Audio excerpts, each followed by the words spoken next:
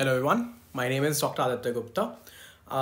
In this video, I wanted to talk about my experience at Johns Hopkins. So, a lot of you might know that back in my second year of MBBS, when I was in a fourth semester, I went to Johns Hopkins, which is probably one of the world's best hospital and medical university in the world. And I want to talk about my experience as a visiting medical student there, as an international visiting medical student there. So a lot of you want to know why did I go for elective. So basically, initially during my MBBS, I thought that I'll actually go to the US route, which most Amazonians back in the heydays used to do. They used to do their MBBS from AIMS, and they used to go to US for their post graduation. Some used to settle there, some used to come back. And electives are an important part for that, specifically because of the fact that many universities require clinical experience and a clinical elective as a part of your CV. They require it for the matching process. Clinical elective is, in my opinion, way more important than a research elective.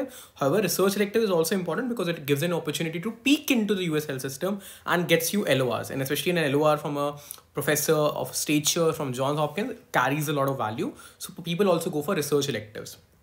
So I chose Johns Hopkins Medicine Hospital and School of Medicine. Why? Because the person consistently ranked as the best, or if not the best, definitely among the top 2 or top 3 medical schools in US and around the world. And the good thing was that a lot of Amazonians every year used to go to Hopkins. So we had an experience regarding Hopkins, where to stay, how to go there. There were certain professors we knew that regularly accepts Amazonians. So getting into an elective became easier and things like that. Basically, it was the ease.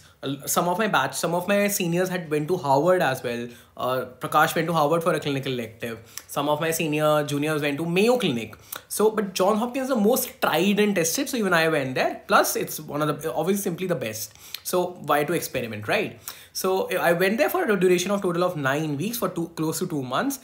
This is me at Johns Hopkins Hospital. This was also photos that I clicked at the Johns Hopkins Hospital. And I worked in the 2014, that is 8 years now actually. Yeah, in the summer of 2014, I went there. I worked in the Department of Gastroenterology. So how do you prepare for elective? What do you do? So basically what it exactly involves is, you mail to a lot of professors in Hopkins. You can go to the Johns Hopkins official website, try to find their email IDs. We had a list of email IDs at AIMS. So we sent them a lot of mails. Some professors replied negative that they do not have the vacancy. Some people did not even reply. Maybe they did not see our mails. Maybe they were not interested. And some people finally would reply in affirmative. The thing is that the thing that determines, because the only thing that you're sending them is your curriculum vitae, that is your CV. Your CV should be impressive, and that's where the importance of AIMS comes. AIMS is recognized as a brand all over the world. Okay, and that's why the tag of Amazonian gives you an makes it easier for you to score an elective.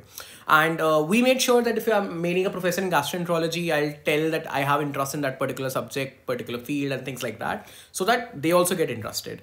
So I, at that point of time, had a project ongoing on IBD, inflammatory bowel disease. That's why I felt it would be easier for me to score an elective in gastroenterology, and that's why I could, and that's what happened. I scored an elective in gastroenterology. So finally, when the professor says yes, come, there comes a lot of paperwork. The entire paperwork, which forms to send and things like that, you have to mail them to Johns Hopkins. You can find this information on the Johns Hopkins website.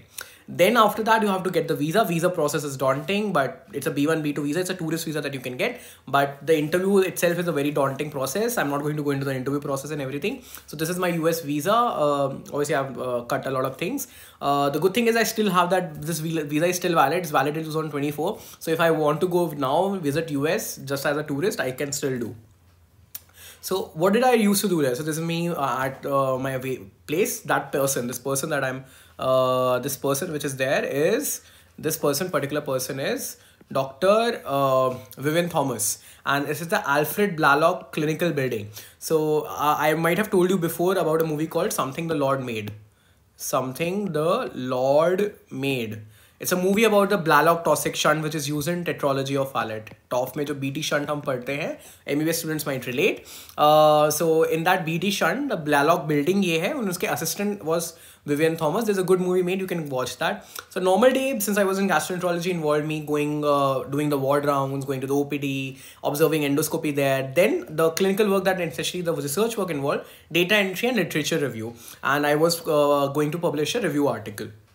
So this is me just fooling around in Johns Hopkins. So this was basically, it was just like a, let's say, a clinical posting. Instead of me doing 2 months of clinical posting here at AIMS Delhi, did 2 months of clinical posting along with research work at Johns Hopkins. So here, if we are going for a clinical posting in the morning, we'll take a patient, we'll take up a case, and then we'll discuss it with our professor.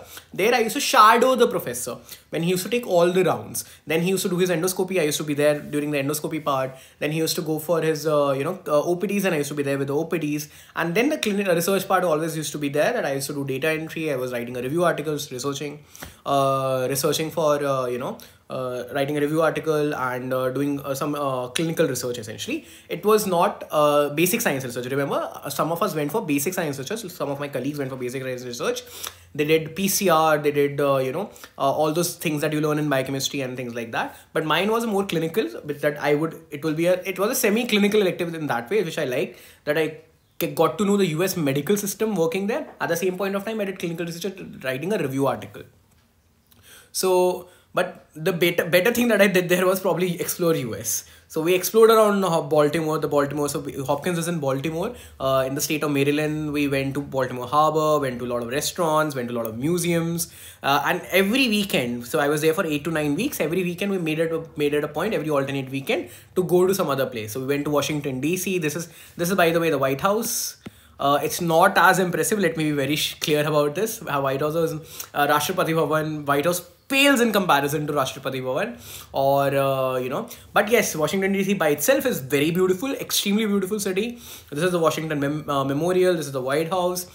This is me standing in front of the US Capitol. This is the US Capitol. Enjoyed Washington DC. We went to Washington DC twice.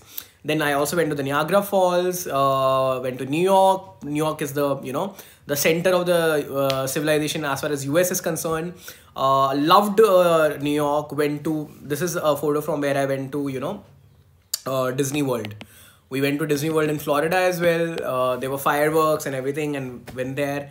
And finally, towards the end, I was longing to come back to India, Fair enough. So I've already made a video about why I did not like US as far as going there for post-graduation and going, settling there is concerned. I loved Johns Hopkins, working there. Johns Hopkins was an amazing place, and, I went with my colleagues, 4 of my friends. We had a gala time there. And gala time in the Hopkins itself. Hopkins was not a problem. And obviously I explored US as well, be it DC, be it Niagara Falls, or be it New York, and things like that. But what are my exact reasons I did not like US going there? I've already explored it in a video with Prakash. You can watch that video, Gupta in US versus Gupta in India. What were my reasons for not going to US? So this was my experience, a small brief experience into how I got to go to the best hospital in the world. Thank you and have a nice day.